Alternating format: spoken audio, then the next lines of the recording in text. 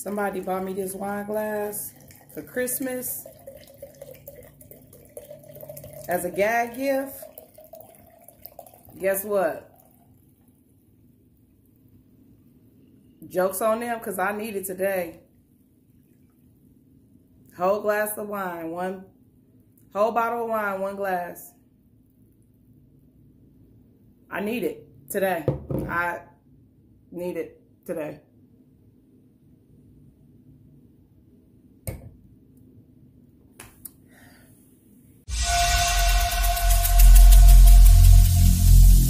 Every single day, I'm gonna make something great.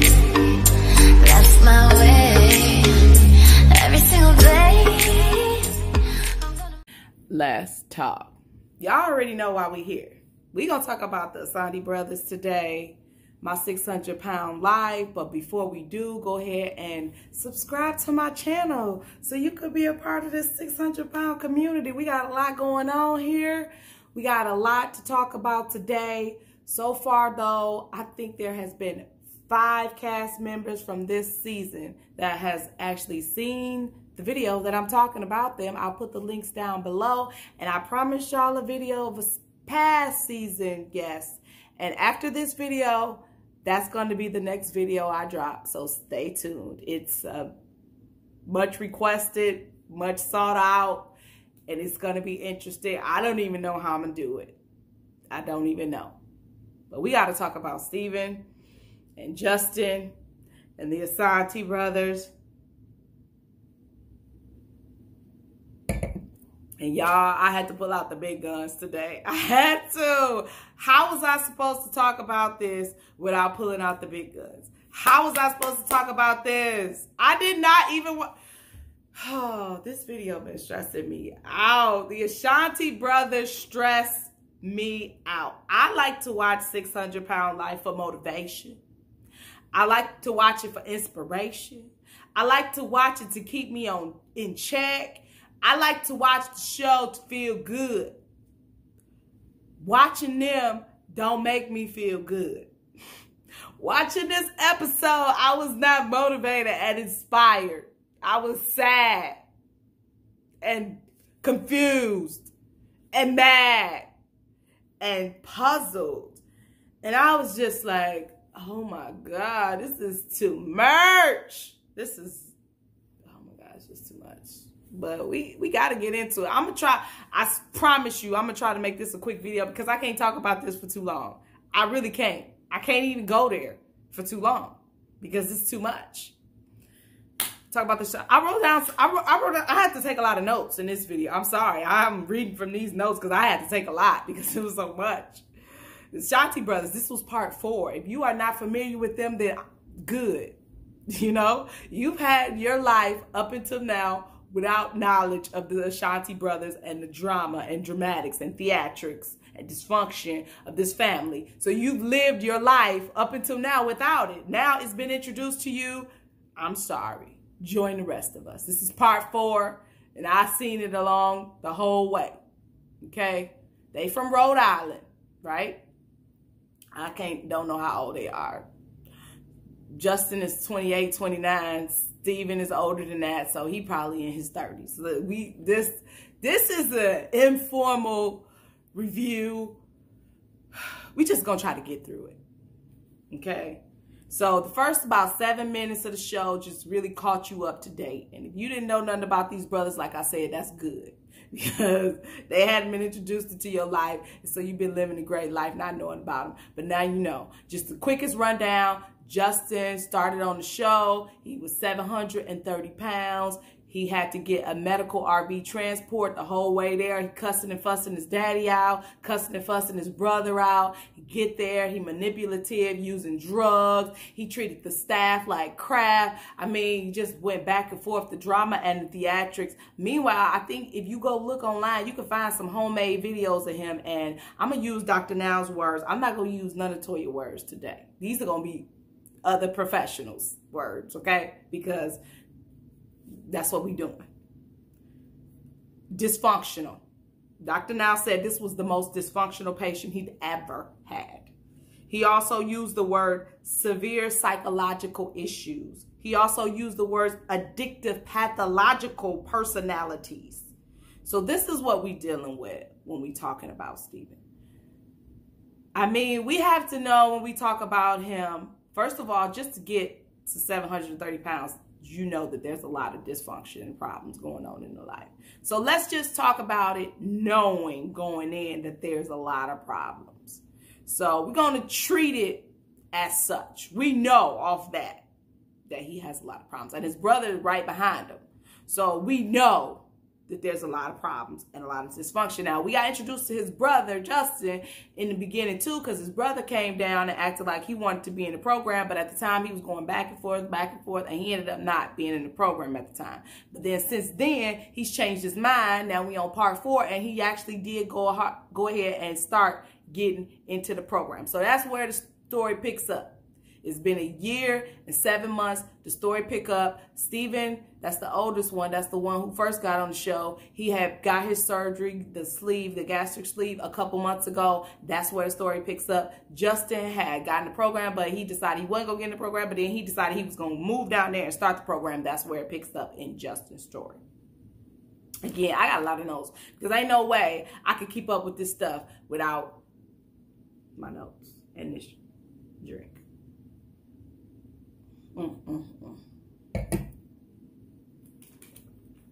So, some more words I want to throw out there that we're going to talk about now, and then we're going to talk about the very end that Dr. Now used. Act like kids, dependent on their dad, shaved his head like a 5-year-old kid, and out of control. I didn't use those words. None of those are Toya's words. All of those are Dr. Now's words. So we're just going to go with that. So scene starts, and actually when it started, I was very optimistic. When it started, Stephen was getting up, and he was walking around, cooking for himself, feeding himself, walking around the apartment. Now, if you followed this story before, you know that this is new. Now, Stephen could walk before, but you was like surprised when he did get up and walk. And I used to be scared when he walked because he looked unstable, and it just looked like, I don't know. It just looked like, I'm sorry, let me blush I'm sweating. Got me sweating, y'all. I'm not even gonna edit this out. I'm just leaving this in because that's the kind of review that this is today, because we're trying to make this quick and we're trying to get through this. So let's just do both. So it starts out, like I said, I was shocked because Stephen was walking good, getting himself. He wasn't eating nothing crazy. He was sitting there drinking his broth and walking around the apartment. Then it started showing him working out. He had some workout equipment. He was working out. I'm like, did he turn a new leaf here? Is he changing his life out here? Is that what we're doing? Did he see himself on TV maybe and decided that he was going to turn a leaf? I was like, okay, maybe. And he did. The first scene, the camera, when it was talking to Stephen, he talked like he was sober. He talked like he was sane. He had clarity. He was like, yes, I want my brother. I hope he get in the program. I think it'll be good for him. You know, I want us to mend our relationship. I want to live a good, healthy life. I'm losing weight. I want to reclaim my life. Like, he was talking real sober and clear-headed. And I was like, maybe this guy done turned a new leaf. We all are entitled to change, and that's what I thought initially. Then it shows Justin. Now remember, Justin had opened a hobby shop. If you don't remember, he had opened a hobby shop, and so it showed Justin in his hobby shop. He said he was following Dr. Now's program. He said he was being active, and he said all of this stuff, right? So then that's the way it starts with Justin. Then Justin's going to move down to Texas to be a part of the program. But he letting us know from the beginning, look, I'm not living with Stephen. I'm not going to have much contact with him. It's best if we keep our distance so I can get the help that I need. I recognize that I need help. And then I think the show probably prompted this for the dramatics and theatrics of it all. I think the show made them do a FaceTime. So Justin and Stephen, the brothers, they did a FaceTime. And it was kind of cordial. It was like, hey, what's up? yeah, I'm coming down there to Texas. He like, good. You go get Stephen like, good. You go get the surgery. That's gonna be good for you. Justin's like, yeah, I think I am. Good. How you doing? What up? What up? Whatever. I'll talk to you soon. Bye. And I was like, okay, maybe this is gonna work out. Again, I gotta read from these notes because ain't no way I can get through this without that. Okay, y'all. So after the video chat, the dad. Now we got to talk about the dad. Now, should we talk about the dad now or should we talk about the dad later? We'll talk about the dad now and later. How about that? So the dad, I mean, what we got to say about the dad. First of all, one thing we got to say about the dad, at least he there. Okay? Let's give it to the dad. He stuck around in the midst of all this dysfunction and chaos. He's still there. Although Dr. Now said he's the problem and it started with him. But he could have left. A lot of men have left and abandoned their family. So kudos to Stephen Sr. because he did not leave them boys and he stayed there and he's still there. So I'm going to give him that. He loves his kids too. You can tell he's really genuinely concerned about the boys. I'm going to give him that. It's just that this man does not know how to communicate with anybody, especially his children, his boys. And not only does he not know how to communicate, he is like, enabler don't really do the word. It's not that he's such an enabler. It's just like he just let them do whatever. And we're going to touch and talk about that later. Again, I'm trying to make this quick, y'all. I really am. Let me keep moving. So they drive to Houston. We got to talk about this scene. So they drive into Houston. They called Stephen on Justin and the dad driving to Houston. They called Stephen. And then Justin pop off right quick. He like, you know, I'm not going to, I ain't coming to see you. That's what Justin said or something like that.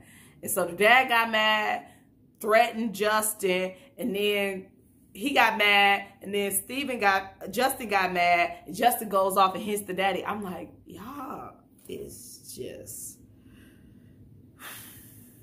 I don't know. Toya, just take a drink.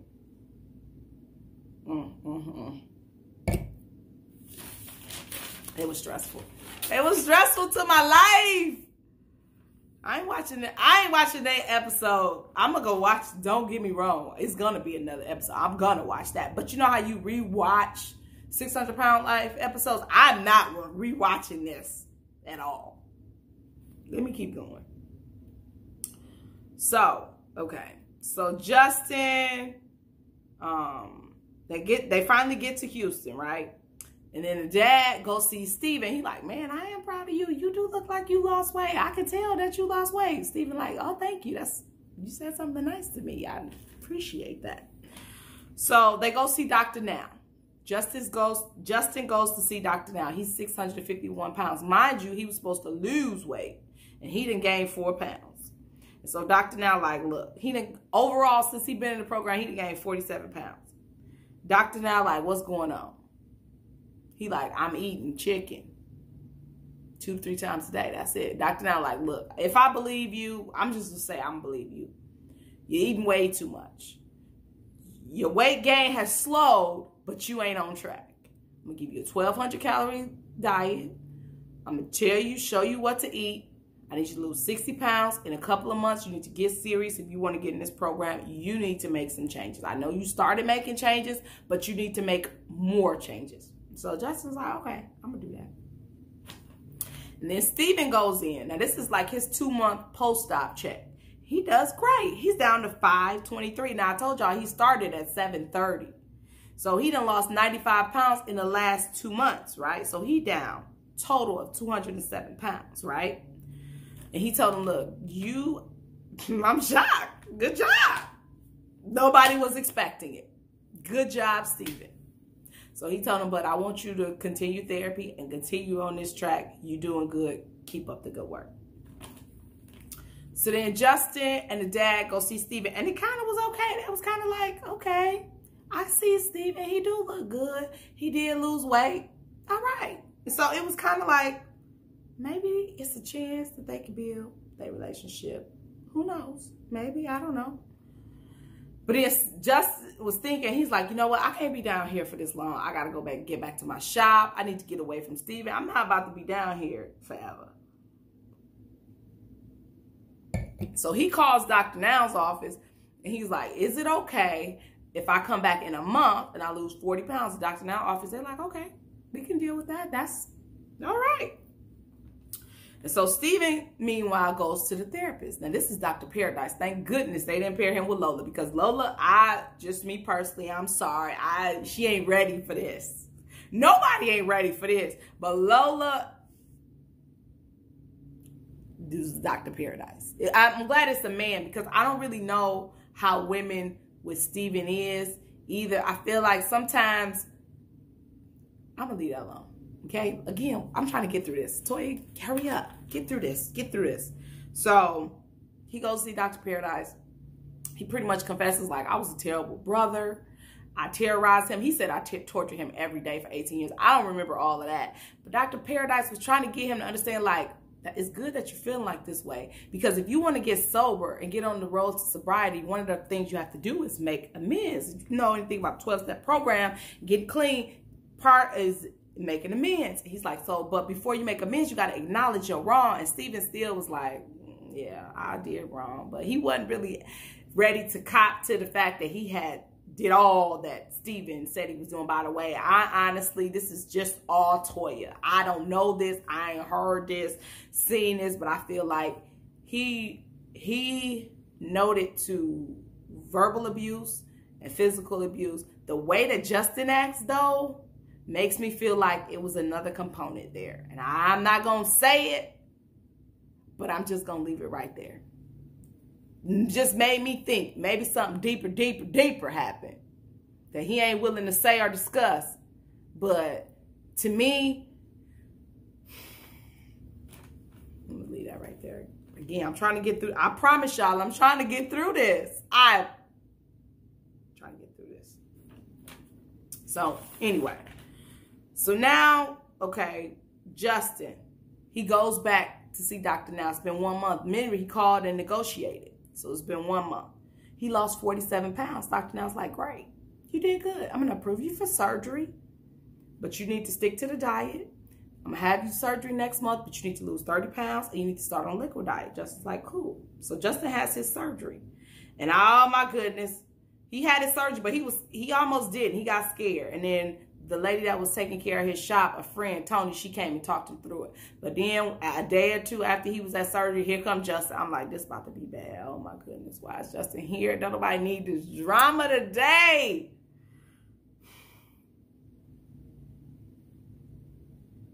But they actually made it through it without all that cussing and fussing. They made it through. He came to visit him. It was kind of a okay visit, right?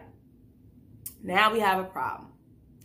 Steven comes over to where they staying at, where Justin and Dad staying at. And guess what? His pain pills, his post-surgical pain pills come up missing. So he's upset and he's heated. Then we find out, though, this is what I'm talking about. The daddy, Steven Sr., takes some of the pills and gives them to Steven, saying, you should be more grateful. You should be happy because you should be trying to help him get off of these drugs. So you giving him narcotics and he got a drug problem and he in a program.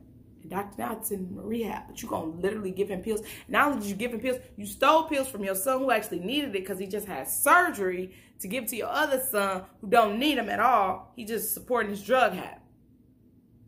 Is that what we doing? Seeing Steven Sr. That's what we did.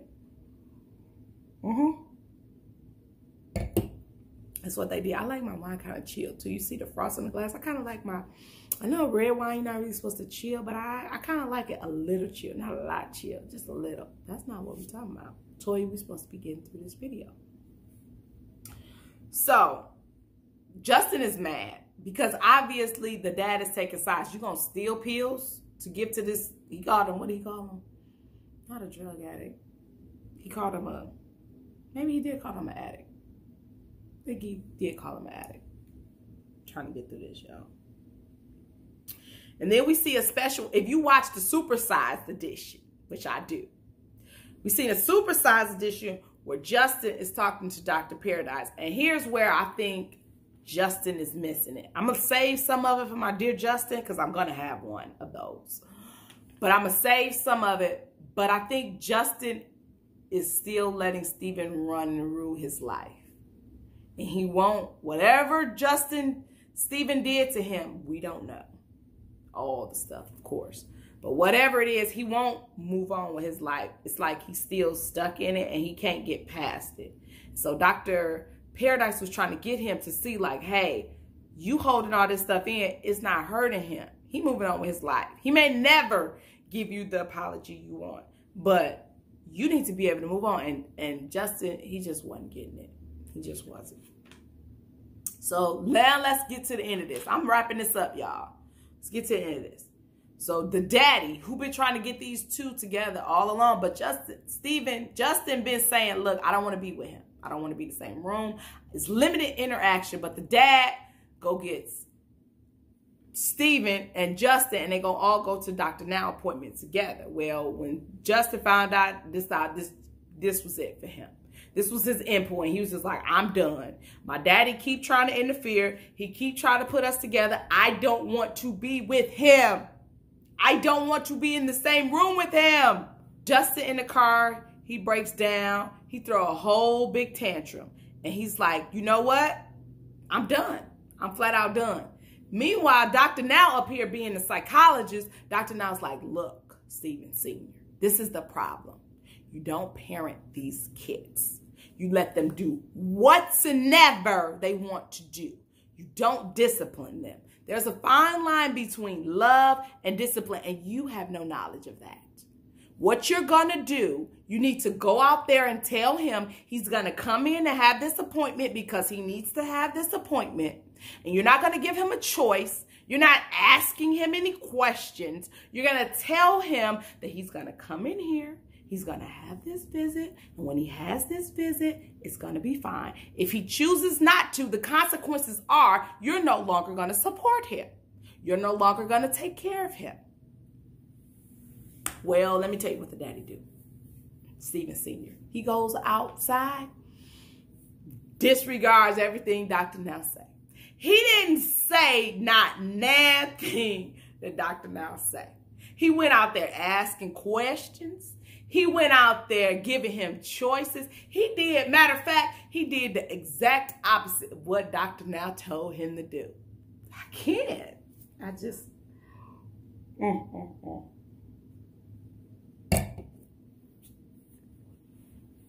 He did the opposite of what Dr. Now told him to do. He did. That's what he did, was the opposite.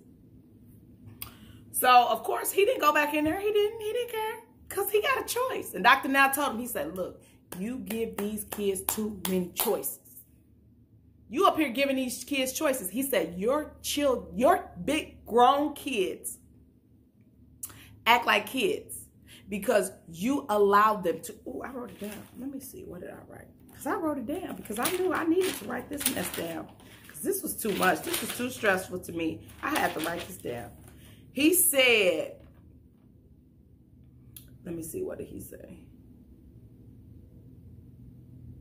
He said that the problem is these kids do whatever they want to do. He said, you don't act like a father. You always neutral, and you need to change that. He said, you need to stop being there and supporting them, and they need to grow up. Basically, that's what he said, right? And so Justin didn't care about that. He gave him choices and options, so he didn't listen to what he said. So Justin didn't have his appointment. He did have his appointment with Stephen, and Dr. Now was like, look, you done gained, he gained 34, by the way, he gained 34 pounds. After he had lost 95 pounds for 2 months, he come back the next month, he gained 34 pounds. So Dr. Now was like, look, first of all, I'm going to check you screen you for drugs. If there is anything in your system that should not be, we are done with you and you are out this program. But should it happen to come back negative and you still in the program, I want you to lose, I think he told him like, I want you to lose like 75 pounds in the next 2 months to get back in the program and get back on track. That's what he told him. Next thing we see, 3 days later, guess what the daddy did? Bought Justin a puppy. He did Justin threw a whole temper tantrum. Didn't go see the doctor. Didn't follow up like he was supposed to do. Didn't do nothing he was supposed to do. And he went and bought him a puppy. Oh my goodness. He bought him a whole puppy. A whole puppy. Y'all, I tried. I tried with 600 Pound Life. Believe me, I do. This is my favorite show. I love these people. I feel so much empathy for these people. Like, I love this show. And I love what Dr. Now is doing. I don't care what nobody say. People say the show's scripted. People do this and that. And the show show you this and that. But it's still saving lives out here. The show out here is still saving lives. It's still out here motivating people. So maybe it ain't 100, but it's still... Doctors out here doing stuff that they ain't did before because of Dr. Now. So, y'all, that was it. That was the show. We didn't find out about drug tests. We didn't find out nothing else. Justin and the dad moved back. And that's where it ended. So we're going to have to pick up on this drama another time and another day. I do this series called Dear. Whoever the cast members. I'm going to do 2 different ones. One's going to be Dear Justin. One's going to be Dear Stephen. And it's going to be a brief description. It's going to be a letter. The premise, though, you have to leave positive comments. I don't know how this is going to go, guys. I don't know. I don't let any negative comments go on that video. So you have to leave only uplifting, positive, motivational comments for the cast members. So if you think you can abide by that, I understand. I get it. If you don't want to click that video, if you don't want to watch it, if you don't want to leave a comment, I get it.